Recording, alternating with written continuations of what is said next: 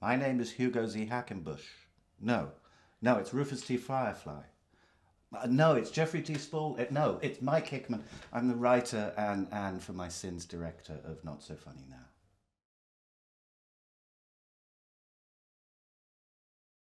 Why write a play about anything? Erin Fleming's fascinating, but she is not what the play's about.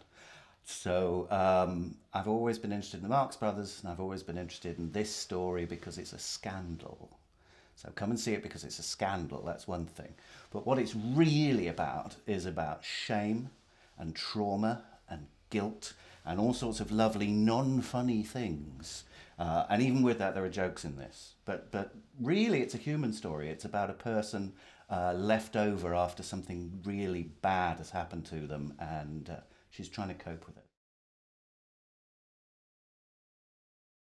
I have watched the Marx Brothers for as long as I know. Channel 4 showed a season of Marx Brothers films in about 1984. And I was an insomniac even then, and they were on, oh, I don't know, midnight or something. And the first one I remember is Monkey Business, and I remember these four, well, actually three maniacs running around a steamship. There is a fourth, but he's not a maniac. And I loved them. I didn't realise for years that Groucho's moustache wasn't real. I love fakes, I love frauds, and they're always pretending to be things they're not. I mean, three brothers, one a mute, one Italian, one a wise guy with a fake moustache. It's wonderful. So I've loved them all my life, probably. Oh, the best Marx Brothers film. Oh, I'd hate to tell you which one, but Horse Feathers is really good. It depends on mood. Duck Soup's the one everyone seems to think is great now, but A Night at the Opera is a fantastic film. Forget what they say about the songs and the schmaltz and all of that. That's what you got in 1935 out of a movie. It's a brilliant film. Irving Thalberg produced it. He was a genius. Sam Wood directed it. He wasn't a genius, but it's a terrific movie. My favourite Marx Brother depends on my mood.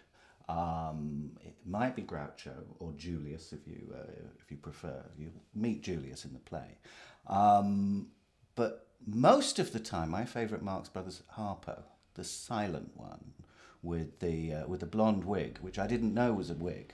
Again, like I didn't know the moustache wasn't real on Groucho.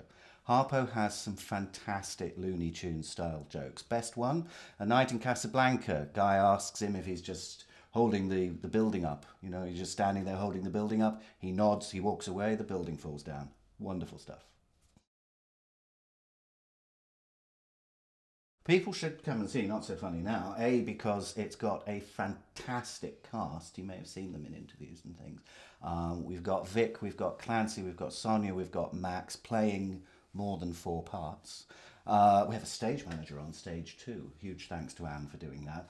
But you're going to see some brilliant acting. You're going to see people playing more than one part. Vic, who plays Erin Fleming, that's more than one part in itself. It's a fascinating story. I think it's a scandal that has gone away a bit, but there's a film out there in development hell, and there's been lots of books about it. So if you've never come across that story, you'll find it interesting, probably alarming, probably arresting. There are one or two good jokes. There are one or two genuine Groucho lines, but most of it's me, of course. Yeah, it should be an interesting, arresting, surprising night out with four fantastic actors.